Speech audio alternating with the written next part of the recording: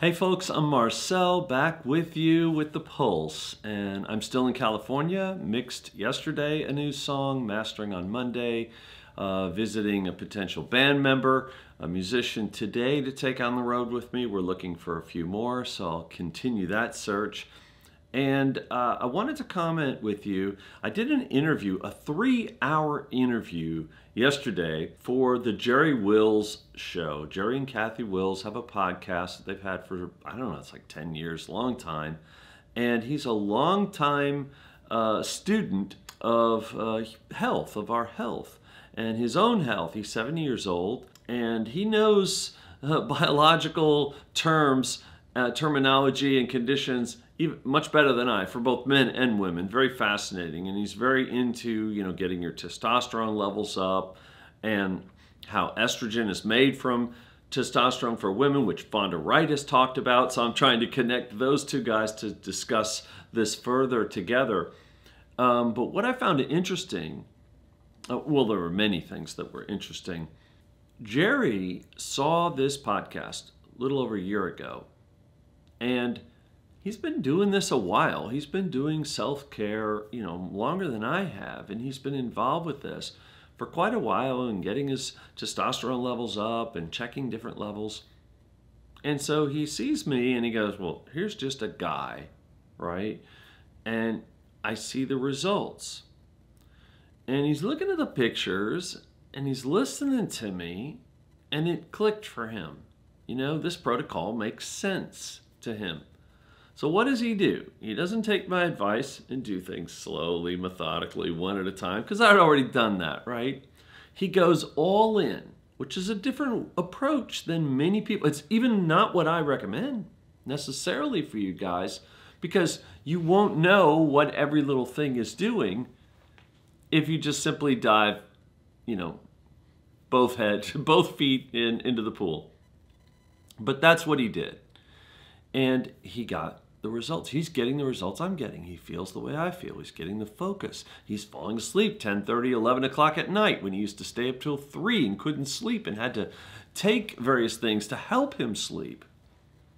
So he's getting similar results that I'm getting. And he just dove in. And I asked him, I said, what are you taking? Well, he's taking 2 grams of NMN. Well, he's 10 years older than me. So, okay.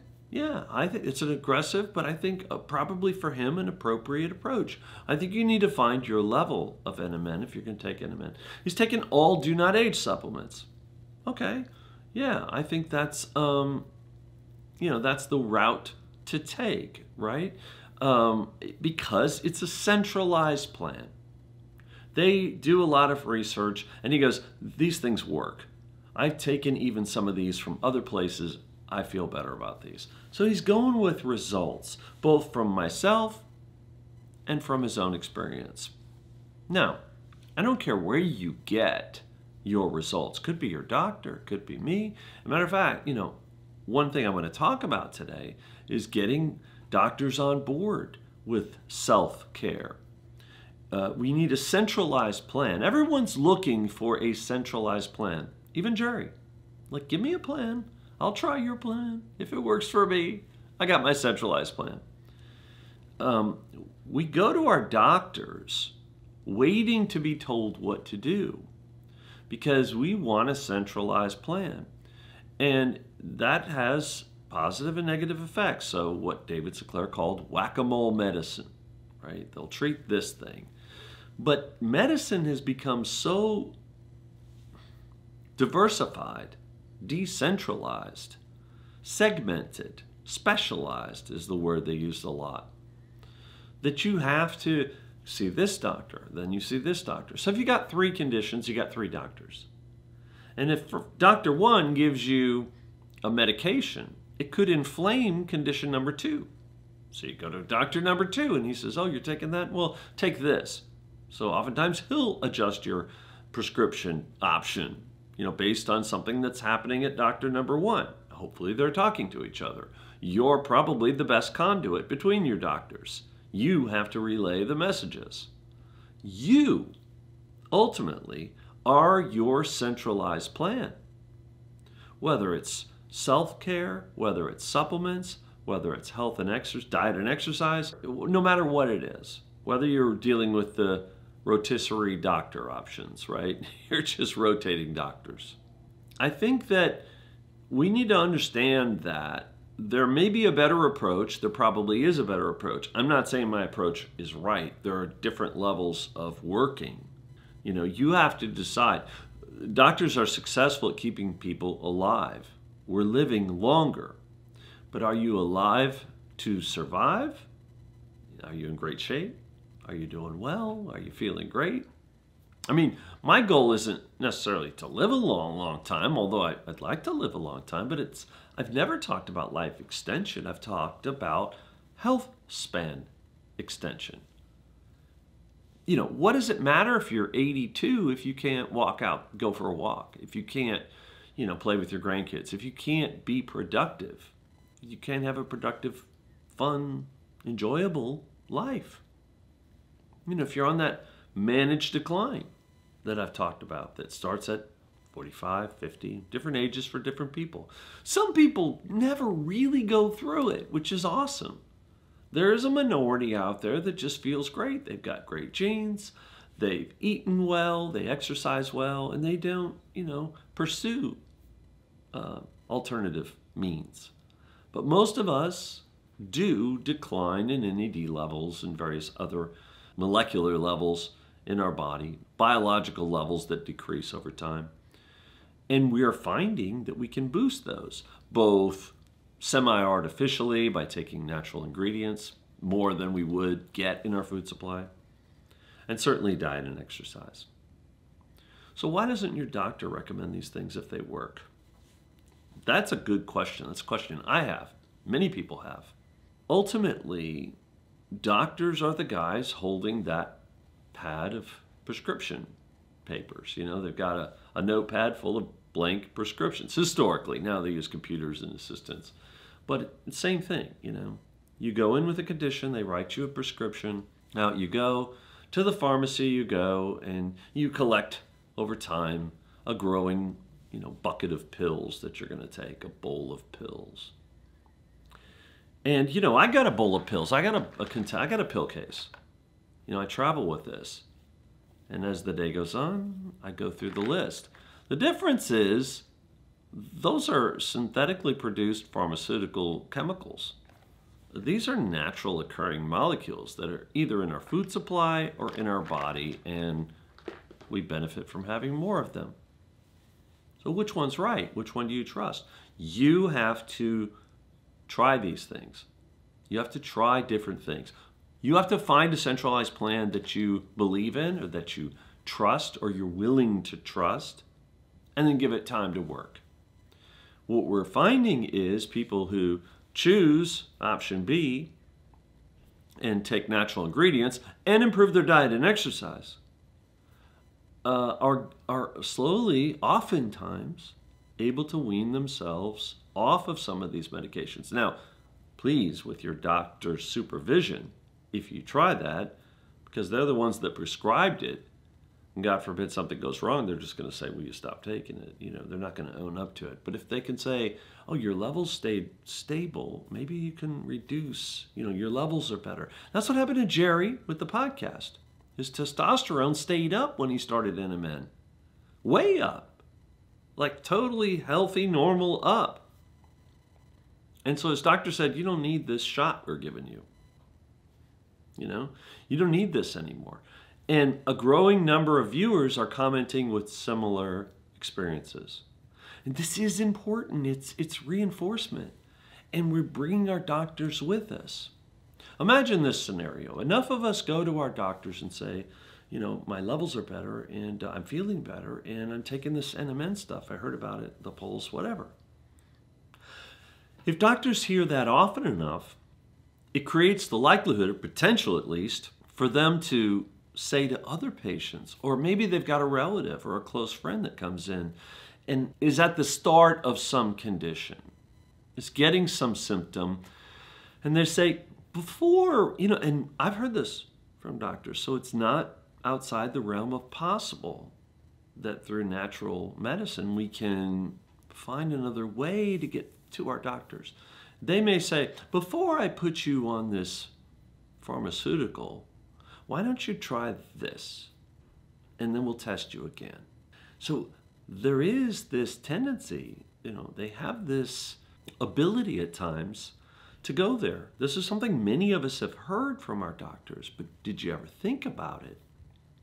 One thing I'll say is that I think the differentiation between that whack-a-mole medicine and a natural, holistic approach is that it's systemic in nature. We're treating the entire system, and individual acute conditions start to dissipate, or can start, or have in many cases dissipated over time. So I start a protocol based on David Sinclair and a few others, Vera Gorbanova, other scientists.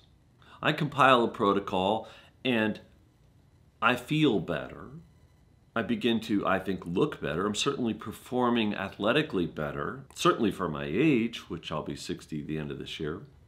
And individually, these acute conditions do dissipate, and they'd have for me. For example, high cholesterol, insulin resistance, pre-diabetic levels, everything went down. Fatty liver, vanished.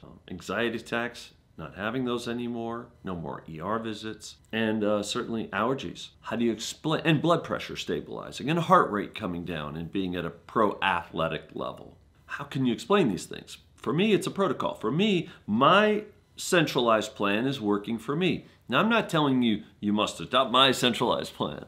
I'm telling you to find yours. Find someone you trust and adopt their plan. Emulate it. Use it as a template, just like you do in Photoshop or any editing software. You get a template, a starting point, and then you can adjust it based on how you feel, or your own experience, or your budget, or how much you're exercising and how much you can metabolize. Because I think that's plays a big role in this. And then I think you should go back to your doctors and bring them along, kicking and screaming along the way, so that they can have that opportunity to have those discussions, potentially with other patients who may have early onset pre-diabetic conditions, where they go, before we go there, why don't you try this in the interim? It's working for some of my patients. But if you're never that patient, if you're afraid to tell your doctor what's going on, you're not giving anyone a chance. We have to view them as humans and that care about us, that have obviously studied long enough. Most of them do. They don't just care about money. They wouldn't be in the medical profession because that's not the most lucrative profession, ultimately. It's gotten very expensive to practice medicine. A lot of doctors trying to get out of it, and a lot of potential doctors not even getting into it, unfortunately. When I had that little cold last week, I did take a medicine. I took 2 aspirin. Historically, they gave us a couple of aspirin, and we felt a little better. But it turned into, it spiraled. Well, you'd eat this, you could take this, you could take that. And here we go. And we don't, what are the side effects of all those things? How much of those conditions we were treating created other conditions? A lot of what I do is not easy, but you can make it your new routine. It can become easy to intermittent fast. It can become easy to not go out and party till late in the night. It can become easy to say no to sugar. Believe it or not, it can. It takes 3 weeks to form a new habit. That's what the science says, right? So give it 3 weeks. A loved one recently told me I quit sugar for 10 days. I'm like, can you go another 11? Try it for 3 weeks, because those urges, those impulses, your body's going to crave it. You need time. You need to give yourself a chance, right? So, yeah, the medications, doctors pat themselves on the back. In the general public, look at our doctors and they say, well, he's keeping us alive. That's something. That's great. Look at me. I'm alive. And that's called survival bias. You don't know how many people aren't alive because they didn't make changes in their life. Well, we do know because we see people dropping like flies around us. Like, make no mistake, we're all losing people close to us, and we see it happening. sadly, on a monthly basis practically, especially when you're a bit advanced in age. We got to connect those dots and say, am I really that much different than this person or that person or that person? And maybe being alive isn't enough. Alive to survive. Maybe it should be alive to thrive. And the goal, the goalpost has to move. And, if you're not saying, I feel great every day, then maybe you need to call some of what you're doing into question and think about your centralized plan. And I'm not saying develop one. When I say you are your centralized plan, what I mean is find one and then personalize it as you can. You might not need so much of this. You might not need so much of that. Some people didn't even want to hear that. They want to be told the precise dosage, but everybody's different. I'm sorry. Might be 500 milligrams of NMN. Might be 1 gram. Jerry Wills takes 2 grams. I take 1.5 grams. That's why it's in capsule form, 500 milligram per capsule, or powder, where you can adjust the amount till you feel right. And if you don't feel right, there's still something wrong. And if you felt great when you started, well, maybe the expectation that you'll feel greater is off the mark, is going for something that's just not realistic. You feel great, good for you. Doesn't mean you can't take some things on faith or do some things on faith. It means good for you. Take yes for an answer. You're healthy, be grateful. If you're not, don't accept that. And I'll leave you with that. Keep fighting. Don't ignore your doctors. Don't ignore medicine. But don't ignore what's working for the people around you who are healthy either. Look at them, look at me, look at Jerry, look at whomever it is you trust and say, okay, maybe I can do better and maybe I'm alive, but is that enough? Is that optimal for me? Anyways, good luck and I'll see you all soon.